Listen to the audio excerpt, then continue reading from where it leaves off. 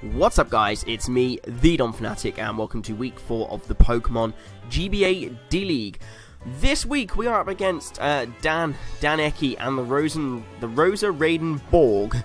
Make sure I get that right because he has already had a go at me in the DMs, like I have mentioned. So that was for you, Dan. Hopefully I haven't upset you too much with that pronunciation. And if you pronounce Norwich any other way than Norwich, I am not going to be best pleased. But yes, we have got week 4 here. The teams, as you can see, are right in front of you.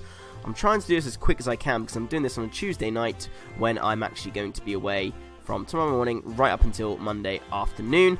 So I'm in kind of a rush to get this out to you guys. So sorry if it's not the most informative narration, or I'll try and keep it as good as possible. If you guys haven't seen my team already, go check out the team builder because there is an in-depth analysis of what we have got there, so I won't go over what I've got in front of me now. In detail, what we have got is Choice Scarf, Electivire, Life Orb, Bulk Up, Floatzel, Grassinium Z, Quiver Dance, Volcarona, Bulky Registeel, Bulky Latias, and Megalop. Dan on his side has got a scary team, lots of things, pretty much what I was expecting. The one thing I wasn't expecting was the Frostlass, where I was expecting like a Tangrowth to come instead, because the offense here in Garchomp, Magearna, Absol, and Dharm is absolutely terrifying. But he has got obviously these 6 mons. 5 of the 6 I was expecting: Dharm, the Suicune, the Absol, the Magearna, and the Garchomp.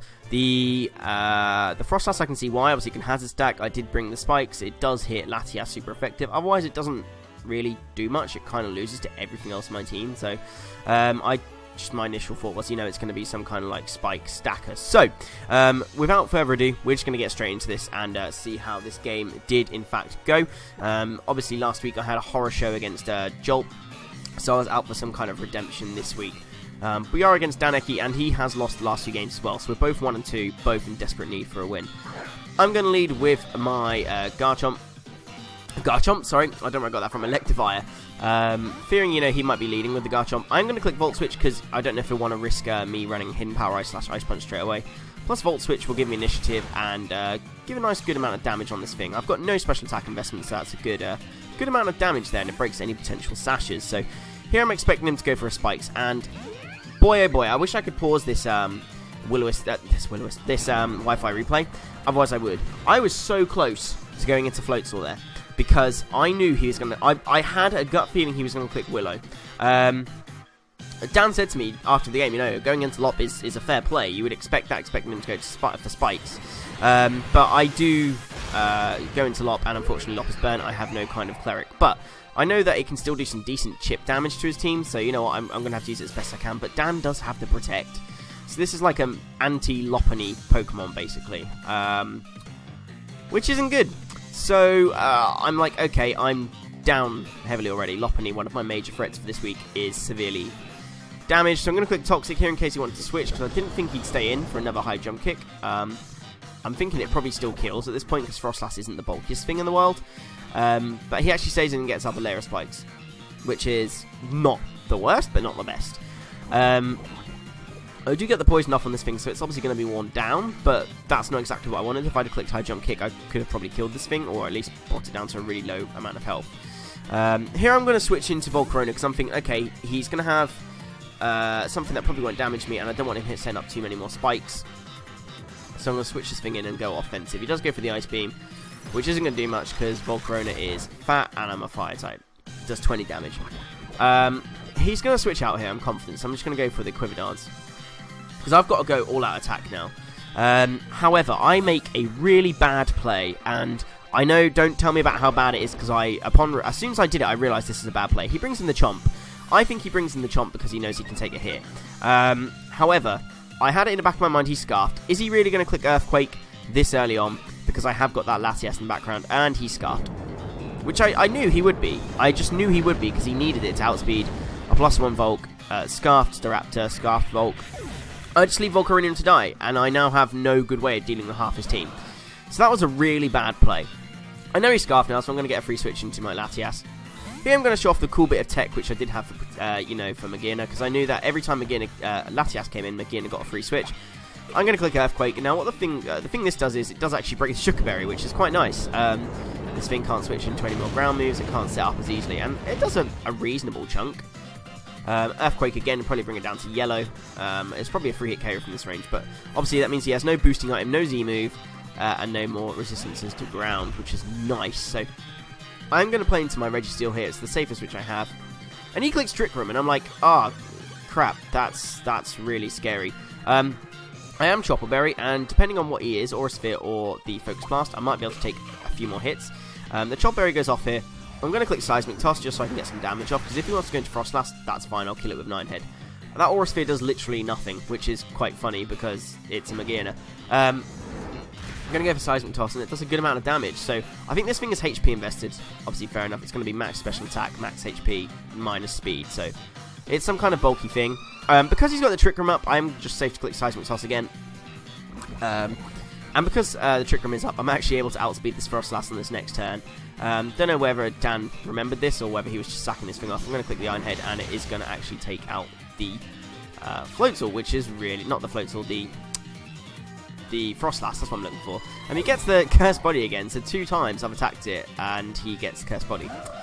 Nice meme. He goes out into the Absol here. I'm pretty confident he's going to be clicking Focus Blast and or Superpower, and Lopunny is pretty much dead weight to me now, so I'm just going to sack that thing off. If he goes for Superpower, it will give me some kind of relatively free switch, because he's going to be -1 attack, -1 defense. I'm expecting a physical one, because I'm expecting him to have Sucker Punch and Knock Off this week. Feeling like Scarfed Latias or Scarfed Mon, basically, because it will be able to do a lot of damage. But now 2 of my main hard hitters have gone in Lop and the Volk, so I'm in a really bad position right now. He does go for the Superpower, like I thought he would, and Lop is just going to go down. That turn 1 play really crippled Lop and set me on the back foot, and I just had that inkling. I knew he was going to do it, and that is just going to haunt me forever. But I do go into Floatzel here. I know this is going to draw out the Suicune, or that's what I expect him to do, so he does go out into Bubble Man, and I'm just going to pull the double. I expect I pull a double into my... what's it going to be? It's going to be the Electivire, I'd imagine. No, it's into my Latias, so I did expect the Suicune. And this is kind of where things just... shit really hits the fan, basically, for want of a better phrase. I did mention in my team builder, there's a threat that he could bring Crocoon, and I couldn't fit any phasing on my team, and I really didn't think he'd bring it.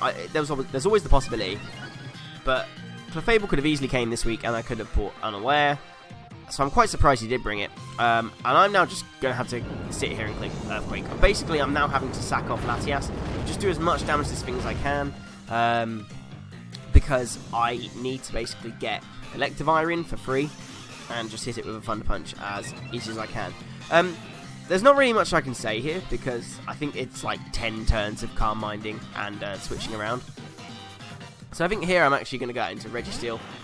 So I'm like, okay, I'm especially defensive. I'll take these scores relatively well, even a +3. If he wants to burn me, that's fine. I am Seismic Toss. The fact he hasn't gone for Substitute means I'm pretty confident he's not got it. I'm fully expecting Scald and Rest at this point. Whether he has Ice Beam as a 4th move, or if he has Sleep Talk, I don't know. That Scald does a lot. He doesn't burn me, which is nice, because it does mean I'll be able to get a second Seismic Toss off afterwards. And we do good damage with that Seismic Toss. He is going to go for another Scald here, which annoyingly doesn't take me out. I would have loved to have been burnt there. As weird as that sounds, if I'd have gone down there, I would have got a free switch into my, what's it called? My thing. I can't even remember what it's called. The Electivire, that's the one. I would have got a free switch out to my Electivire, but because I lived, I'm kind of stuck here with my Registeel. Here I expect him to kill me, so I just click Stealth Rocks, so I have Stealth Rocks. What I should have done is, I don't know why he clicked Calm Mind. I don't know if he expected me to switch or what, but he keeps clicking Calm Mind, and I could have switched into Electivire. In hindsight, this is, switched into Electivire and stopped this from happening. I don't know why I didn't. I clicked Toxic this time, so I'm like, okay, in the off chance he doesn't have Rest. If he does have Rest, I mean, I'm pretty sure he does at this point, because we haven't seen Gnome, so he's going to have Chesto Berry. He's going to click it this turn if he doesn't click it at all, because literally any of my physical mons can come in and kill it. And there's the Rest. So we do see the Rest. And he's going to go back up to full health. And as we'll see, he does have the Chesto Berry. So if I had switched to Electivire, either of them points I could have scared this thing out. I would have to have had click Thunder Punch, really, because I would have to bring in the Garchomp, basically. I would have to bait that in to have any chance of making a comeback. But I do go for the Seismic Toss, and he's awake, and he's going to click Scald. And, of course, it's going to kill me. So now I'm like, well, crap. I literally have nothing for this Crocoon. I go into Doomfist. I have to click Thunder Punch. If I had Wild Charge, this could have done a greater amount of damage, and then I might have been in a better position. Because I could have probably taken this thing out with my Latias's Earthquake. Because I would have done more damage. If I'd got a crit or a power, that would have been even better, but I don't. So now I'm going to go out into Doomfist. Doomfist goes down to the Skull because he is at +5.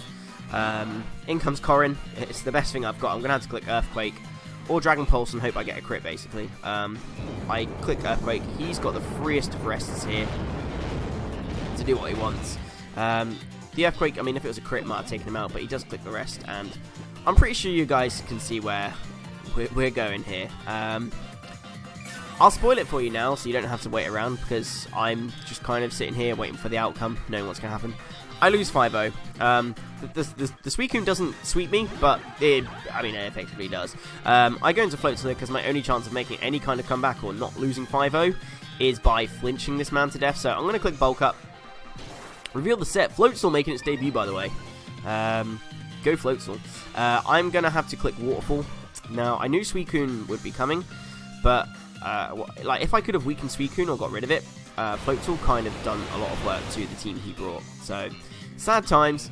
Unfortunately, Floatzel doesn't get to do what it can do this week, but you know, hopefully we can see what it does in the future. I do get one flinch, so I'm like, okay, is this really going to happen? Am I going to flinch him like 4 times in a row, which is what I need. The second one, it's a definite 5-hit KO, and I don't flinch him. And sadly, Floatzel is like pathetically weak on the defenses, so I'm just going to die to that, which is it's a shame. But I didn't really have much of a chance here, so the only way I've got a like winning here is clicking Dragon Pulse and open for crits, because I don't think he's especially defensive. He's calm-minded to +5, so if you ignored the stat boosts and I get a crit, that's going to be doing a lot of damage. He does get the Skull Burn finally. Not that it matters because all his other skulls just killed my things, and it's a burnt half health Latias versus the world at this point. And he just decides to switch out. Fair enough. If I did crit, I could have. I mean, he's trying to preserve differential here. He knows he can take any hit. I'm a bulky Lati, and thankfully he didn't drag out any longer than it needed to be. I do go for the Dragon Pulse. If I'd got a crit there, that would have been nice because I might have killed this thing. But the the Absol is here. It's just going to click Knock Off, and it's going to kill me. I am Rocky Helmet to deal with the Darm. This was my Darm check, as I said. And as you can see, we have been completely screwed over. 5-0 again 2 weeks in a row. So I was a lot more upset by this game, purely because I felt my matchup was a lot better this game. It's still ridiculously hard. I mean, he has a McGinn, for God's sake, with Z-moves, and a Garchomp, which defeats my Wall Core on its own. I was incredibly scared, but I felt like it was a more winnable matchup than last week with Jolt. And the whole thing, turn 1 with Lop burning, was what set me on the back foot, and that really threw me off, and that kind of, had me on the back from the start, because I think, he was scarfed on Chomp, obviously, and I could have dealt with that, potentially with the Latias. The combo of Latias and the Registeel would have been able to take on the Garchomp. So, you know, I could have dealt with that. Darm, I don't know if Darm was scarfed or not. We never actually saw it. We saw the rest of his team. Like Lopunny does like work to it. It kills the Frostlass, kills the Absol, kills the Darm if it's not scarfed. Does huge damage to Magearna, huge damage to Suicune. So, you know, if I didn't get burnt, Lop does a huge amount of work to his team. And the fact that in my mind, I was like, you know, he could be Will-O-Wisp. Turn 1, I was like, he's leading with this. He's obviously expected something. Is he going to click the Will-O-Wisp? And if I'd have gone into my Volk, which would have been a fair play, because I don't think he has much to kill me. I think it gets Rock Tomb, which would have been a really nice pick on that, obviously. Bring Sorry on that. So, Volcarona would have been a better play. Turn 1, would have absorbed the Will-O-Wisp. Could have then just clicked Flamethrower. Wouldn't have had to really thought about setting up at this point. Baited in a Suicune or the Chomp. You know, I'm going to get some damage off on the Chomp, if so. If not, I can then set up on the Suicune, because at +1 I don't think Score's going to be doing too much, and I can just do the Z Giga Drain and do damage to everything on his draft, basically. So, in hindsight, you know, it was a really good play. I don't think it's a bad play. He did say to me, you know, he'd have probably done the same. You know, it's like a free switch-in. Immune to Ghost Stab and resist the Ice Stab. If he wants to set up spikes, you know, that's what you'd expect him to do, and then potentially Destiny Bond as well. So, it's the way the match went. I can't do anything about it now. I played terribly again. That's 2 weeks in a row now, and I'm just looking to be really bad at Pokemon at the moment. Fingers crossed. Next week we've got Leo, 6-foot hacks, and the Durham Drodigons. Now, I've done my team building for that before I go away, and I feel quite confident in what I've got going for me. So, hopefully, you know, it's the same kind of confidence where I went into the game with Magic and felt like I could do something here. Fingers crossed.